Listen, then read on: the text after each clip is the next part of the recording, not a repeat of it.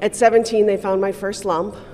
It was benign. Arlene McCormick of Newton had 3 more benign lumps removed, but the 4th was breast cancer. When I was 44, the lump that they removed then was cancerous. She blames this drug, Diethylstilbestrol, known as DES, given to her mother and scores of other pregnant women decades ago to prevent miscarriages. But now many of their daughters suffer from breast cancer and reproductive issues. You know, had my mom known this was dangerous, she wouldn't have taken it. Hi, nice to meet you. McCormick and other DES daughters, as they call themselves, are at Boston's federal court today, beginning their trials against the drug's manufacturers. Over 50 lawsuits have been filed. I was the first, 1998, Donna, 2002, Andrea and Francine, the same day.